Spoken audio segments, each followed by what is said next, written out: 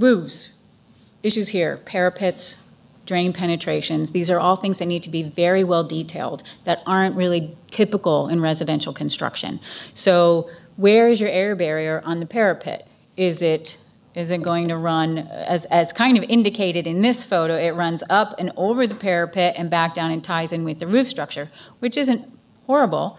But if your interior wall is really where we're hoping the air barrier is, you might just want to make it along that ceiling plane. So then you have your air barriers on the interior of this building. So it's just a matter of coordinating that from the very beginning. That has to be in your mind. Where's my air barrier going to go? How does it connect all around the building? This roof drain, you can see how they had to taper the insulation down. Well, that needs to be considered. Your consultant might say, well, you need a minimum of 6 inches of foam anywhere. So if you're going to taper down to a minimum of 6 inches, what is it over here to get your drainage where you need it? And also, drain lines is cold. It's just open to the outdoor air. You got snow melt water coming down. That has to be insulated properly and isolated from the interior of the structure if it's going through the center of the structure. Okay, so these are all specific really to these types of buildings. You can have this construction in single family, but it's not as typical. Foundations also present a problem.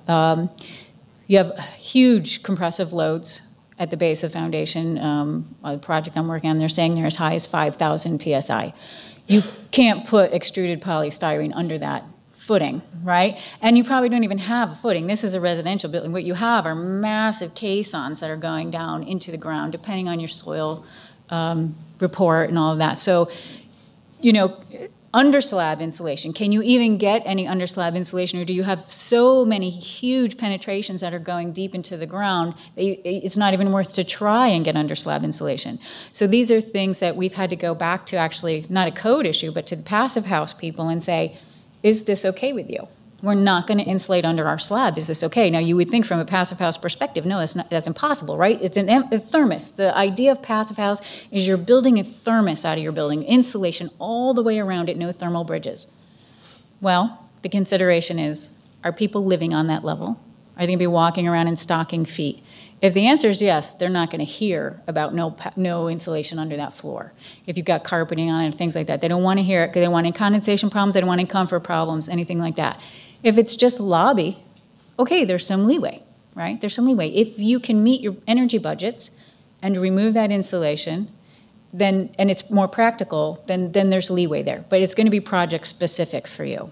And there's no, right now, where we are in the process with Passive House, where it's just ramping up and we're just starting to do the first few big buildings in the city, we don't have a common questions and answer section, and yet we don't have a resolution section like you'll find for USGBC, right? If somebody got a resolution on something, there's the answer for you, here's how you handle it.